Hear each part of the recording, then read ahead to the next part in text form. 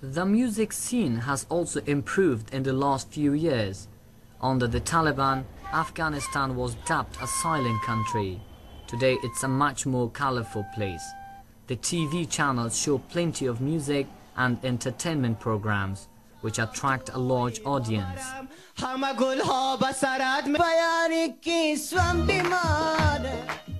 In the last few years, international program formats have found their way on Afghan television, and people can now enjoy popular shows such as Who Wants to Be a Millionaire every week on domestic channels.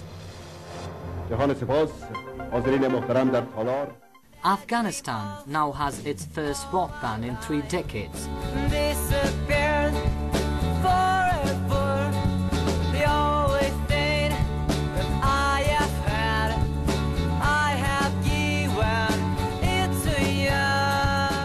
Even though they were all born in Afghanistan, the band only sing in English, as they say they want to convey a message of peace to the outside world.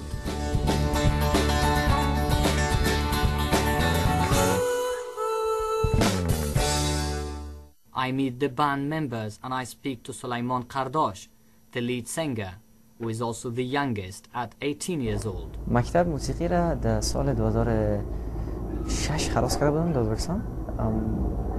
دیگه فکر میکنم تقریبا از سالهای 2004 2005 کمک جدی‌تر در این چیز کار کردم. یعنی مثلا اول کمک کورس ها میرفتیم، کورس موسیقی فقط عادی بود، یعنی بالو مکتب. باز از کمک فکر کردم که خودم در این پیدا کردم، یعنی میخواستم کمی رشته را پیش ببرم. گروه کابل دریمز چی وقت ایجاد شد و در واقع هدف اصلیش چی بود؟ گروه کابل دریمز ما در 2008 ماه دسامبر بود تقریبا. در مو وقت این گروه را تشکیل کردیم. یک روز شیشتیم فقط جمع کردیم، اما من گیتار ما آوردم و بعضی موسیقی که خودم در کله‌ام بود و خودم هم ساخته بودم اونا را با اونا کار کردیم و چیز بد نبود، یعنی خوش ما آمد، مثلا خوش اونا آمد. بچه‌ها گفتن که حالا موسیقی بد نیست، یک صدای خوب بود. گفتن که حالا چرا یک گروه جور نکنیم، چون من خودم در می فکر بودم می‌خواستم یک گروه جور کنم و خود بچه‌ها هم در می فکر بودن که می‌خواستن یک گروه جور کنن و باز از می وقت شروع کردیم اساسا گروه را تشکیل کردیم. خود گوینده خبرم هستی در یکی از رسانه‌های شخصی افغانستان، چطوری دو کار را با هم پیش می‌بریم؟ بسم الله الرحمن الرحیم. آریانا تلویزیون ایسکورچلر، السلام علیکم. همونطور عادی، یعنی روز میرم خبر میخوانم و شبم مثلا راوند داریم و خبر میخوانیم. یعنی در این عرصه هم خودم یک دفعه کوشش کردم که خودم نشان بدم، ولی نمیفهمم دیگه قضاوت از مردم است که خوب میگم یا مثلا خبر چه قسمی میگم دیگه. سلیمان جان، در مورد اولین آلبومتان بود که قرار است منتشر شود، یعنی این آلبومتان فکر میکنی که چقدر فروش خواهد داشت و مردم چقدر را میپسندند؟ این آلبوم AP آلبوم است، extended play. در داخلش 5 دانه آهنگای ما است و به نام I Wanna Run Away. ما میخوایم فرار کنیم یا ما میخوایم ما نمیخوایم فرار کنیم، فقط این یک آهنگ است، چون دیگه هیچ چیز نیست. توقع زیاد داریم، یعنی از این آهنگ سر این آلبوم زیاد حساب میکنیم، یعنی چون ما بسیار زیاد تلاش کردیم، ثبت اینجا کردیم در استودیو وایس مایستر ما ثبت کردیم و همراه بچه‌ها خودم همین 3 نفر کل ما ثبت کردیم لایو. برای میکس آلبوم ما، میکس ماسترینگ همین آلبوم ما رفتم ازبکستان، چون قرار بود که اول کل گروه بره و از مشکلات ها بود، مشکلات ویزا و ترانسپورت و مادی. یعنی ما کار کردیم، تلاش آخر ما را کردیم، یعنی توقع زیاد داریم. یعنی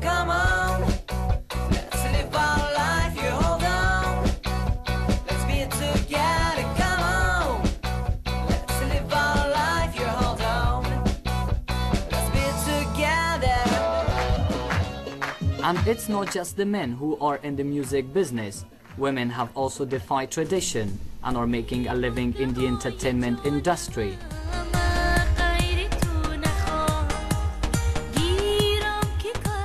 Farida Tarana is both a politician and a singer.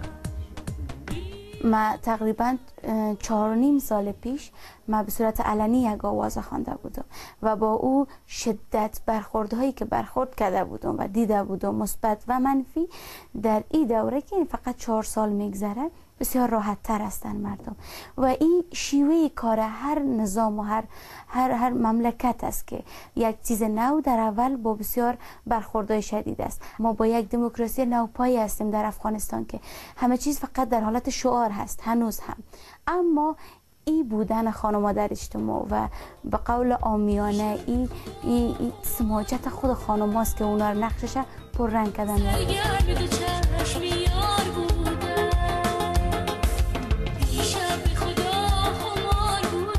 من میخوایم که این را ثابت بکنم که یک دختر افغان با او تحقیرهایی که در زمان طالبان میشد که حتی حق درس خواندن نداشت، با حفظ تمام کرامتها و تمام او خواص دخترانگیش میتونه واقعا یک آدم موفق در اجتماع خودش باشه و بالخصوص به جهانیان که با یک دید دیگه برای افغانستان میدیدن. و من هنر سیاست از هم دور نمیبینم، بسیار نزدیک است و تا امروز بسیار موفق بودیم در جامعه‌ای که تا دیروز یک دختر حق نداشت آواز خود بکشه. امروز نه تنها که آهنگ خواند اما در سیاست هم پشتیبان زیادی داشت که در شورای ولایتی ما خوشبختانه دومین آرای بلند در سطح کابل داشت. بزرگترین آرزویتان برای کابل چیست؟ آرزویم است که در کنار هم خوب و آزاد و همیشه سربلند باشن و بالخصوص افغانستان من میخوایم یک افغانستان باشه مطرح در دنیا، نه به خاطر جنگ، به خاطر دستاوردهایی که در عرصه داشته باشه. Farida's wish is still some way off, for although the main fighting is many miles away from Kabul, the city looks and feels like a war zone. Take this building, for example. From the outside, it looks like a security barracks, but inside it is a different story.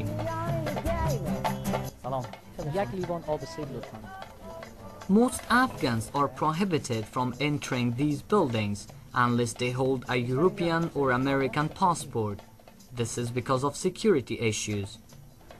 Kabul Health Club is one of the luxurious clubs in Kabul city where foreigners and few Afghans come to enjoy. However, in Kabul, there could be thousands of families who cannot afford these places. سلام. خوب هستین؟ سلام دارین؟ ببخشید مزاحم کارتان نشده باشم. خوب هستین؟ سلام دارین؟ چی کارهایی میکنین در اینجا؟ اینجا I have a فارسی، انگلیزی، فارسی.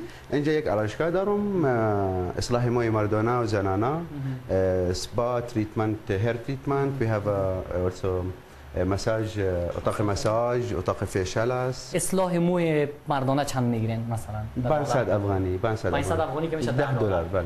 و از خانم ها چقدر؟ از خانم ها تقریبا $30. 1,500 افغانی. فکر میکنی که اقتصاد مردم افغانستان به او حد است که او بتونن؟ بله میتونن، به خاطر که من مراعاتا به امرای مردم افغانستان امو قیمت میگیرم. اگر میری هتل 5 ستاره زیاد میگیرم. شما خودتان از کجا هستین؟ من از فلسطین هستم. از فلسطین هستین و اینجا بودن افغانستان کار میکنین؟ اینجا کار میکنم.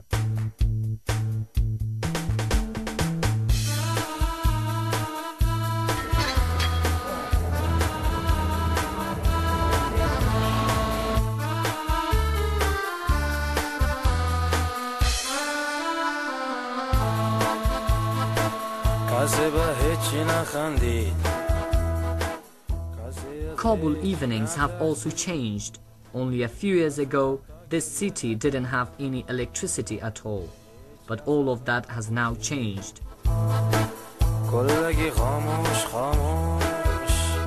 Especially here, this place is full of lights. And some people even call it the Las Vegas of Kabul. Today is a happy day. It is my cousin's wedding, and I'm his best man. But having an extravagant wedding party is far too expensive for most Afghans. You have to invite hundreds of people like this, and paying for the dowry is another large expense. مهرشان رسیده، دختر در کدام دیگه دادگی نیست. مسئولیت آینده به دوش شماست اگر کدام گپ و سخن شد. درست است. حق به نکاحشان از خانم اجازه است. Traditionally, every groom has to have 3 parties like this. Each one can cost more than $10,000. از برای تن نفس خیش خواستیدش و قبولش کردی بزنید؟ Unfortunately, we can't film the women's party. Only very close male relatives are allowed in.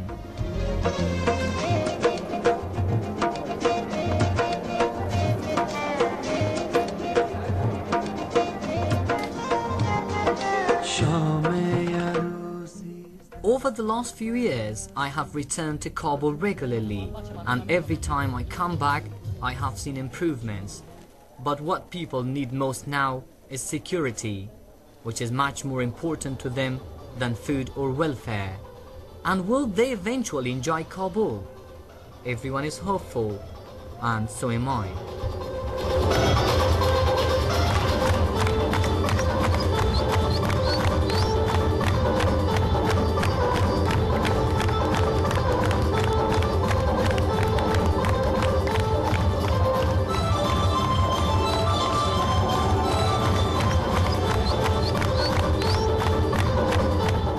Tahir is with me now. Tahir, welcome. Now, well, let's start there. That looked like hard work. Yeah, it did. It was so hard. This is your home city. How do you see it represented on the news channels? What do you recognise about your home city from the news? Well, I have been working with media for quite a long time now. When I was only a kid, and then every time I was just watching Afghanistan on news channels, I was not really happy with the pictures they show, because they just associate the name of Afghanistan with poverty, with fighting, with the street children, and then, with people, wearing turbans on the streets. However, the real picture of Afghanistan is not like that. So therefore, I always just wanted to do something different, to show a different picture. I mean, I don't want to really exaggerate, but just show the ordinary life of people. Well, give me an example. Give me an example of something you saw in Kabul that I won't get from watching the news channel. the whole film, actually. For example, I hang out with my friends. He goes to tennis club. He, for example, takes me to some shopping malls. We are just get the new brands, like like Zara or whatever. So, which is really, I mean, you can't believe that people might get. You're right. I would never see that on the news channels. But is he representative, your friend? Is he a privileged, middle-class, unusual friend?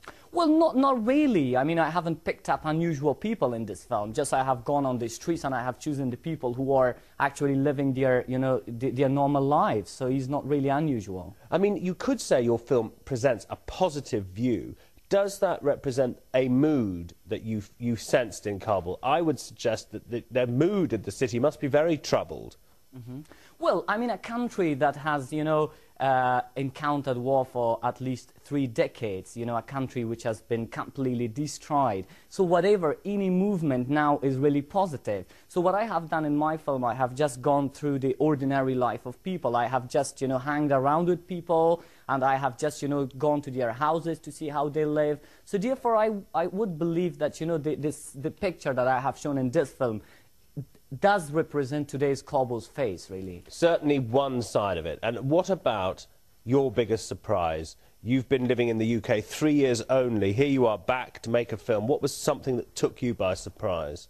What really surprised me is that we always hear that people are really nervous about things, but when you get into people, they're quite happy. They are just having completely same life as we do here in England. Security? Did you have any problems? Security-wise, I mean, insecurity is miles and miles away from Kabul. That's mainly in the south. But we did face some problems, like, our camera was once, confiscated because they thought that, because the camera was with our driver and they thought that it might have explosives inside. But no, it was sorted out, so we didn't have any more problems, really. And do you want to move back there, having been there? Would you like to go back? Well, of course I do, yeah. I mean, I love to go and live there and do more films. I'm planning to do another film soon. Hopefully, just, I want to show, I don't want to show really a colorful picture, an exaggerating picture to the outside world, but just I want to show how people live there. They have lots of problems, I know. There is poverty, people are struggling to work, there is unemployment, but on the other side of the wall, the people are living, they are living really peacefully. Tahir, thank you very much indeed. Thank you so much.